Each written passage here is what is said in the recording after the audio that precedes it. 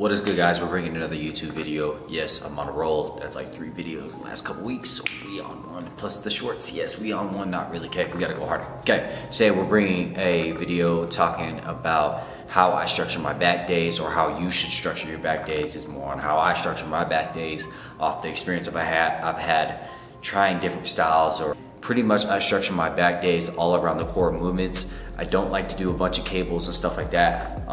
And the reason behind that is because I want to be as strong as possible. And obviously the cables and machines are not going to translate into my strength into the compound movements. All our training is based around compound movements. We want to be bigger, faster, stronger. We train like athletes, so I want to perform like an athlete. I actually ran a term in the gym for about 6 months where I did mostly machine work, a little bit of compounds here and there, and I got weak as hell. And it's terrible. But nonetheless, let's talk about how I structure my back workouts. So I always start off with a good warm-up, and my warm-up is gonna be pull-ups. I love pull-ups. They're the foundation of your training. If you cannot do body weight exercises, just whenever, like, you need to start doing those every single day, like literally every day. Pull-up wise, we always do a crap ton of pull-ups out the gate no matter what. Sometimes it's 10 sets of 10, 8 sets of 10, 5 sets of 10. We're just getting a lot of volume within pull-ups, and we don't do 3 sets. It's always at least around 50 reps. On this video you're seeing alone, we did weighted pull-ups like 5 sets of 5, and then we went 8 sets of 8 to pull-ups. So that's how key your pull-ups are. If you can't do pull-ups, you're doing it wrong. You need to take a couple steps back and focus on the pull-ups. When I first started training, all I did was pull-ups. For a majority of the workout, 50% of the workout was just pull-ups. I would just sit there and specialize on them. I would go onto, like, basically, what is it?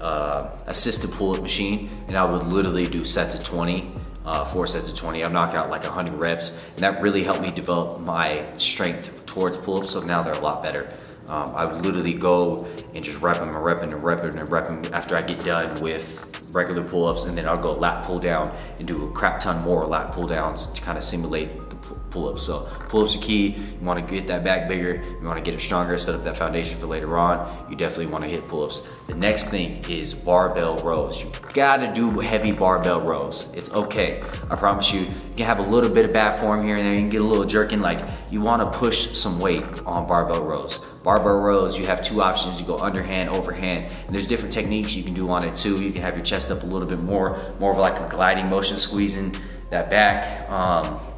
Or like how I like to do it, I like to drop my chest down a little bit and get a little bit deeper squeeze. I don't like that rowing thing. It looks stupid to me. If you like it, do what you do. Personally, I don't like it. I like that full range of motion, squeezing that upper back and getting that nice and tight. Also, barbell rows, which is good, is you can drop the weight like how we did in this video. I went down to 25s and we did like a set of 15 to 20, and we just focused on squeezing the crap out of it. So you get both sides of the spectrum. You can go really heavy and then go really concentrated. What we also tried, and not in this video, but I'll talk about in another video, is we went really heavy, jerked it up, and then did an eccentric, like 3 count down, really trying to hold it and squeeze it as much as we can on the way down. And that actually burnt up our back, made us sore. There's a whole bunch of variations. Focus on barbell rows, I promise you. Next thing is we're gonna talk about is the isolation. So we always have to isolate something with the back. You have to hit some type of isolation work. Obviously, I don't build the whole workout around that, but we do like to get some ISO work. Since we don't have our cable set up or anything like right now, or we don't have a cable set up and we don't have machines here, we just do single arm rows for our isolation pretty much right now, or some single arm cable rows. That's pretty much what we're doing. Love it. A million different techniques you can do out there. I kind of keep it in between. You can see the video. A lot of people like to row to their hip. Some people roll up higher. I go right in the middle range where I can really feel my lat extending out, and I really feel it engaged. And that's the biggest thing, keeping your lats engaged. Learning how to engage your lats and make sure you squeeze through the lat. Don't be squeezing through the bicep and all that. You really want to squeeze through the lat. So that's the key with that. Next is the straight arm pull downs. This is really good for your mind muscle connection. I don't know if this is next, but we're gonna talk about it. I'll make sure it's next. This is really good for your mind muscle connection. Not only that, it teaches you how to engage your lats and flare them out. I really like it to finish with. I don't like it in the beginning. Some people use it as my mind muscle connection, but I use pull-ups for that. So with this, I like to do a burnout nice and tight. You can go either with like a short handle with it. We have a band, but you can do the short handle or you can do the wide handle. Both are great, do both. I like to finish up with those. And then also, you need to work on your rear delts. So right now, basically every back day, we're doing at least 100 reps of rear delts, and we're doing rear delt flies with whatever variation that we want. It could be either standing or it could be on the bench. You gotta get those in. And one of my new favorites that I'm including more is doing the incline row on the bench where you support yourself and pull up. Only issue I have with that is it hurts the shit out of my chest. So I gotta figure out how to do that, or I'm gonna get a Sil row machine, which will kind of simulate the same thing. But that's been the key right now. I've been watching a couple videos. A lot of power lifters recommend that. And I know I'm not a power lifter. I don't wanna be a power lifter. But one of the objectives is to get stronger. Okay, so just to wrap up this video, like I said, our back day is fully focused around strength and power. We'll get to that power stuff later into another video.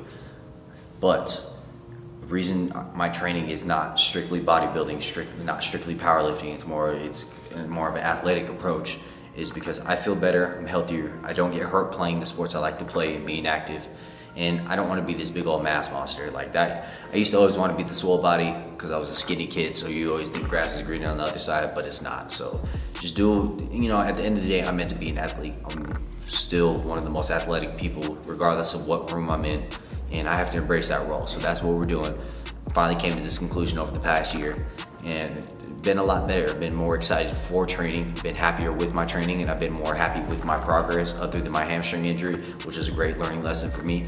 And not only that, it makes me a better coach. So this is the end of the video. Hope you guys enjoy it. Hope you guys like this more informational stuff. Please like, subscribe, share these videos. That'll really help me. We've been doing pretty good, so keep that up. Appreciate it. Have a good day, guys.